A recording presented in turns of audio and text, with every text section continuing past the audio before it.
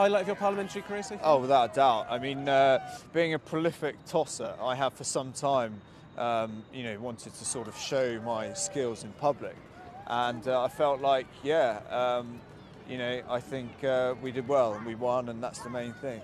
Did you ever expect to be running around tossing a pancake with a Labour MP, though? Clive's a good man, it was good fun.